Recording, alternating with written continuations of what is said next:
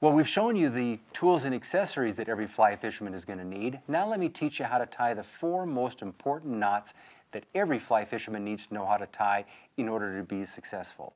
To do that, let's head out on the water and let's do this under real fishing conditions.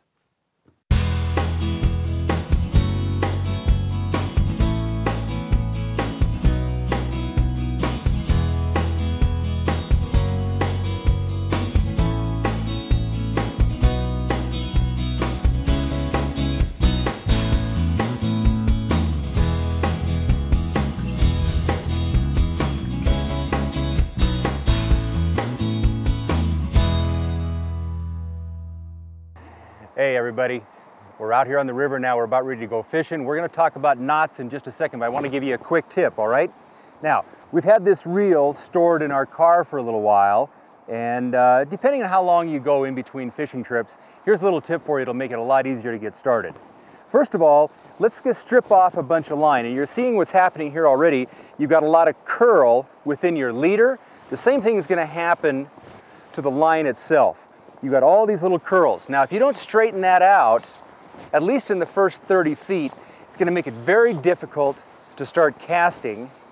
So we're going to strip off about 30 feet of line. It's a very simple process. All I'm going to do is I'm going to stretch. This is nice, stretchable line, floats very high in the water. But if I just tug on it a little bit, just like that, the entire 30 feet length, and you can already see what's happening. It lays much, much straighter. This side I haven't stretched yet. This side I have just stretched and it's hanging nice and straight. And if you'll do that every time before you get started, you'll have much better luck on the river. Now, don't forget to do the same thing to your leader material. Again, it's monofilament line. It stretches very easy. Just give it a little tug. You know, this is also a great way to test your leader. Okay? If you've got any little breaks inside of that or any little nicks, when you go to tug on it like this, it's going to break then. Much rather have it break when you're testing it and straightening it out than when you hook up that big old fish, right? Okay, so you just straighten that line out.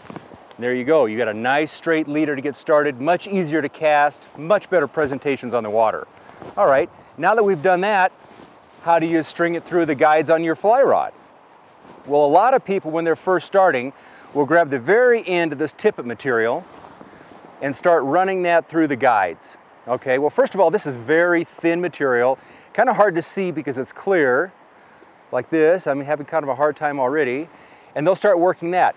If they happen to drop that, boom, it goes all the way back through the guides. You got to start all over again. So let me show you a little easier way. Let's take the fly line, and we're just going to double the fly line over and make a little loop like this. And you see how much easier that is? I can run that up through the guides. We'll go all the way through the top. Need a little bit more line to finish it off. Very easy process. Trust me, it sounds like a very little thing, but it's very easy. Now when you get to the top, if I just simply find the section that's loose, that's not connected to the fly reel, and I just pull it through, and pretty soon here comes my leader. Perfect, and I'm done. I'm ready to attach a fly and I'm ready to go fishing. Small tip, it'll help you out a lot, save you some time, and make the process a lot easier.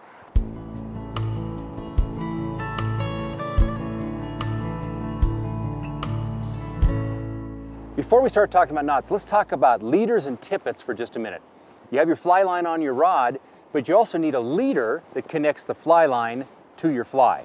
Now there's lots of different kinds of leader material out there, both monofilament and what we call fluorocarbon, which is actually almost invisible under the surface of the water. It's a little more expensive. I personally believe it's worth it. I think the Cigar brand is a very good quality tippet material, but no matter what kind that you use, I want to show you something here. This is a small piece of leader material, okay? And it's very strong, even though it's very, very thin. But I want to show you something. I'm pulling on that really hard. You can actually see it stretch. I want to warn you against something, and that is wind knots. When you're casting a fly rod, inevitably you're going to get a wind knot, okay? Now, I'm just going to put a little overhand knot in this piece of tippet material. And you saw how hard I pulled on it a minute ago as I was stretching it. Now watch. Look at that. One little overhand knot or a wind knot in your tippet material and you're going to lose that next fish that you hook up. So as I was stretching that line to begin with at the start of the day, you notice that it not only was straightening the line, but it's also checking for those wind knots and those small abrasions in your leader so that you don't have that kind of failure when you have a fish on. So strongly encourage you, check those leaders before you start fishing, make sure there's no wind knots in there. Okay, let's talk about leaders and tippet. What the heck is the difference between a leader and a tippet? Well, a leader typically comes in a package like this. This one happens to be 9 feet long, and it's a 2X. 2X is the diameter of the material itself. Now, on a leader like this, what you're actually going to see when you take it out of the package is one end is pretty darn thick, the other end is very thin. The thick end actually connects to your fly line. After you've run it all the way through your guides, now we're going to attach a leader to the fly line itself. And to do that, we're going to use a nail knot. Okay, but before we do that, let's think about leader material. There's lots of different sizes. You're going to see 7.5 feet long, 8 feet long, 9 feet long, even up to 12-foot long leader material. And again, one end is very thick, the other end is very small. In this case, 2X small. You'll be able to buy tippet material from, say, a 0X all the way up to about a 6X diameter size. Now, for most of the fishing that we do, we're going to use between 4 and 6X as far as diameter, where it actually attaches to the fly itself. So I'll often buy a leader that is only 7.5 feet long and 2 or 3X, and then I'm going to add tippet material, say a 6X or a 4X or a 5X tippet to the end of that leader. So really what you have is you have leader material that starts very thick at one end, comes down to a pretty small diameter. That's the actual leader.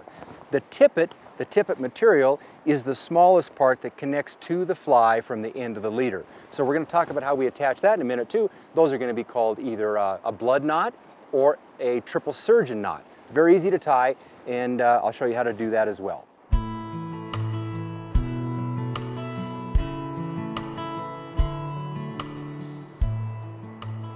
Let's talk about leader material a little bit. This is actually called tippet, happens to be fluorocarbon. Now, with leader material, there's both monofilament and fluorocarbon. Fluorocarbon is a lot more expensive, roughly 2 to 3 times, sometimes even 4 times more expensive than regular monofilament. But the advantage is, for the diameter, it's very small, okay, and it's also very strong. Biggest advantage, of course, is the fact that it is virtually invisible under the surface of the water. In many cases, you can get by using a larger diameter, in other words, stronger tippet material, using fluorocarbon, and still have the ability to catch fish because the line is virtually invisible under the surface of the water. Now, this happens to be a 6X tippet material. It's made by Cigar, called Grand Max fluorocarbon. You'll notice that it comes in small spools of 25 yards long. The diameter is 0.005 inches in diameter, so it's very, very small, but it's still 3.7 pounds breaking strength, so it's very strong material. You'll want to have an assortment of leader material or tippet material in your pack system. This one's a 4X. Now, if I was to have an assortment of material in my pack, I usually carry 4 different sizes. I've already built my leader, so all I'm going to be doing is adding on tippet material at the end. And I'll carry 4X, 5X, 6X, and usually even a 7X in case I'm fishing very, very tiny little flies, and if the fish are pretty finicky and not wanting to strike at a fly attached to a thicker diameter tippet. So I strongly suggest you have a 4, 5, 6, and even a 7X tippet material in your pack so you can change it out based on the fishing conditions. We'll take another quick look at this leader material. This is how it comes packaged. You'll see this is a 9-foot long 2X fluorocarbon leader.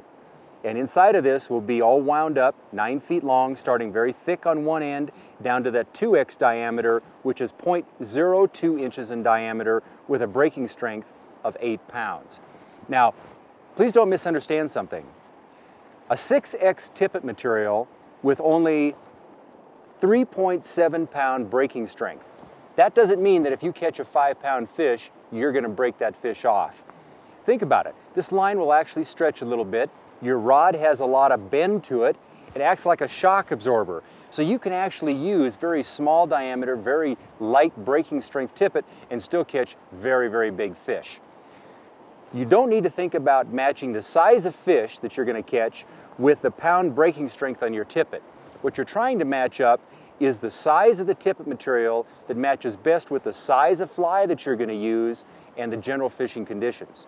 Now, if I'm fishing a very small size 20 nymph under a strike indicator, I'm going to have to use at least a 6X tippet because that fly is so small and the eye on the fly is so small that I'm not going to be able to even get that thicker material through that. So I'm going to have to go down to this small diameter, 0.005 diameter fluorocarbon leader so that it goes through and connects to that fly very, very nicely, and I still get a natural movement to that fly under the surface of the water.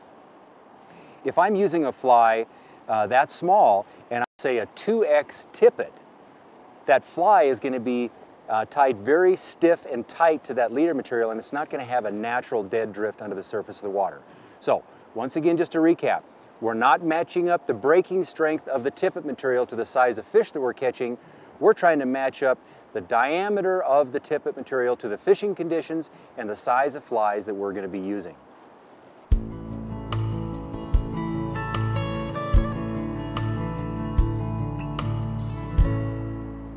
All right, let's talk about how we're going to attach that leader that you just bought to the fly line. Now, some fly lines, when you buy them, they have a small loop connection already incorporated into the design of the fly line. If you have a fly line like this, it's very, very easy to connect the leader to it. In fact, some leaders actually come with a second loop right here. Now, all you would do is simply slide that loop through, take the other end of the leader, slide it through that loop and pull it tight, and you have this loop-to-loop connection. It's very easy to do that. However, all fly lines don't come with a loop-to-loop connection, nor do all tippet materials or all leader materials. So if you have a line like this one right here that has a straight end to it, no loop connection, you're going to have to learn how to tie a nail knot. Now, a nail knot is not something you're going to do very often. Typically, you're only going to attach the butt section of the leader to your fly line once or twice a season, or when you change to a new fly line. So it's not something you do very often.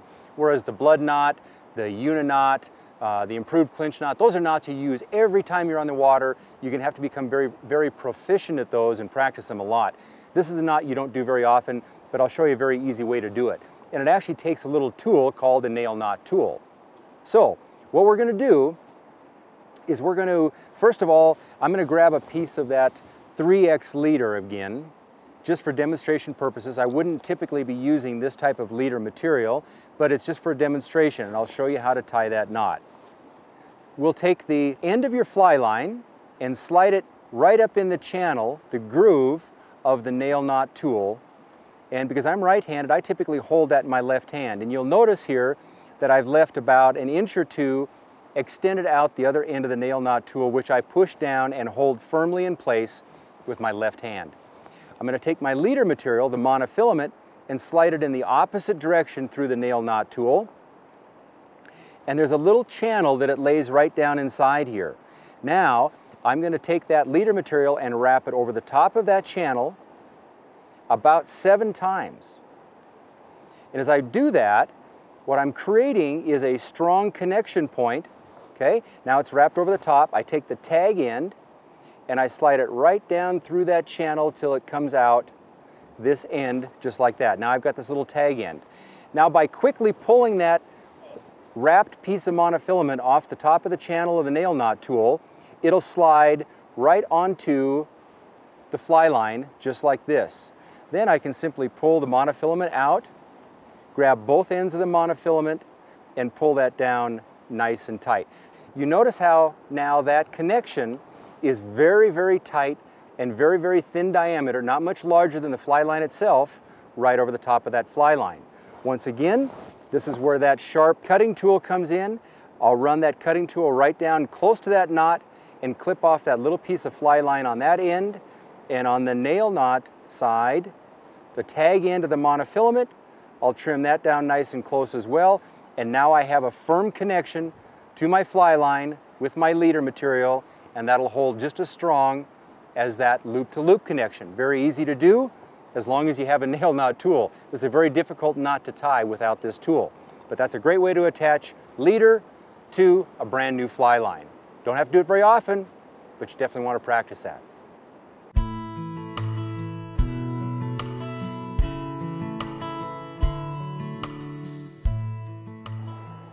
All right, so you're out fishing, and let's say you've lost a fish, or maybe you've got hooked up on the bottom and you've broken everything off, and you need to add some more tippet material to the leader. Well, there's a good way and there's a bad way to attach two types of monofilament line together. If you were to tie a basic overhand knot like we've all done for most of our lives, that knot would be very weak, and it would also be very big and thick, and it just wouldn't work very well for this application. So there's two different types of knots that we can use. Now, the difference in why I use those at different times is fairly straightforward, fairly simple. Using thicker monofilament line, say down to 0x, I'll just about always use what I call, and what the industry calls, a blood knot. Now, a blood knot, we're basically attaching two pieces of line. For example, this line in my right hand represents the line that comes from my fly rod on my leader material. The line in my left hand will represent the tippet that goes down to the fly. And I might want to add extra length on, or I might want to go down to a smaller diameter based on fishing conditions. In order to do that, I need a good quality knot, and this is the blood knot. I'm going to take these two pieces of monofilament. Now you notice that they have kind of a natural bend in it, almost steer horns, if you will. Okay? I try to get those steer horns pointing up and away from each other like this right here. I'm simply going to cross that over, and because I'm right-handed, I'm going to start by pinching that X in my left hand. With my right hand now, I'm going to take this tag end and wrap it over the top of the leader side 3 times. Once, twice, 3 times. Now you'll notice that I've created a little hole right here, a little gap in between my finger and the leader material. I'm going to take this tag end now and push it through that hole away from my body. I'm going to grab that in this hand, pull that up slightly, and now I'm going to change hands holding that same X that I had originally held in my left hand. Now I've got the same piece of tag end material with a little steer horn pointing up in the air, but it's on this side of the leader material. So now what I'm going to do is I'm going to wrap it over the top of the tippet side of the leader towards me 3 times. Once, twice, and 3 times. Now, you see I've still created a nice little gap right there. There's a little hole for that to force through. Now, from on the opposite side of the line, I'm going to push the tag end through that hole and pull it up slightly. And if I just change hands and hold those 2 tag ends up in the air, you'll see a nice little figure 8 looking loop. Okay? I'm going to hold that together right where they all intersect. Grab those 2 tag ends in my teeth. I'm not cutting them off with my teeth. Please don't do that. Use a pair of nippers to cut line. But I'm just going to hold those, and I'm going to use both hands and pull these apart, just like this. Just like that. You notice when I did that, once again, as important all the time, is I got that monofilament wet slightly so that that line would slide together and maintain its strength and also slide together much tighter. Now I'm just going to reach up, grab my nippers, cut that off very close on both sides, and what you see is a very compact, even, and very strong knot. That's called the blood knot. Now, I personally think this is probably one of the hardest knots to tie for the beginner. This is one that I strongly suggest you take a look at on a website, look at how it's actually done, review this video over and over, and whatever you do, practice before you go to the river. Because when it's cold out and the wind's blowing and the fish are rising and boy, you want to get back in the water real quick and you're fumbling to try to tie a blood knot for the very first time, it can be a problem. So practice at home while you're watching the movie and then go to the river knowing how to tie a quality blood knot. All right, now we're going to show you how to tie the next knot that's used to attach 2 pieces of monofilament. Now, I typically use this knot when I'm attaching very small diameters of monofilament. Once again, for demonstration purposes, I'm using that 0.3x tippet so you can see it very easily. But if I'm attaching, say, a 4x tippet to a 6x, very small diameter, I'm going to use a knot. It's called a triple surgeon. Once again, the line in my right hand here will represent the line that actually comes from my leader.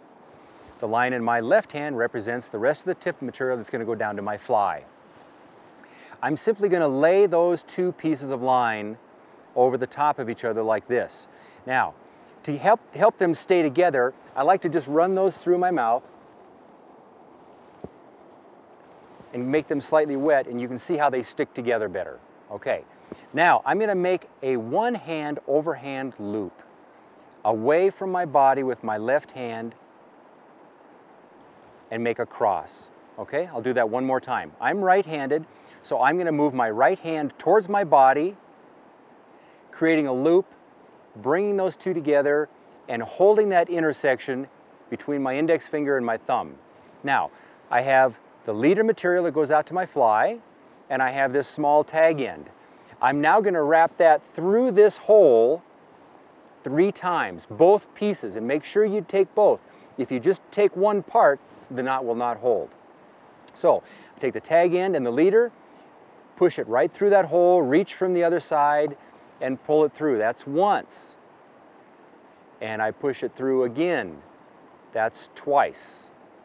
And I reach around, push it through again. That's 3 times. Now, before I tighten it, you'll see what we have here. It just looks like an overhand knot, but it's wrapped 3 times. That's why it's called the triple surgeon.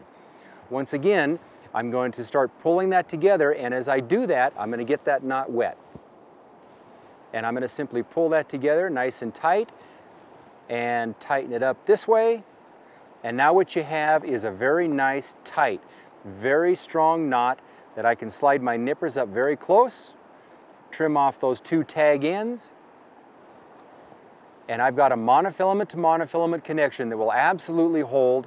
And I also think that this knot is actually a little bit stronger than the blood knot, especially for small diameter lines. It's also much easier to tie any time of the year, cold weather conditions. It's definitely the way to go. This is called the triple surgeon.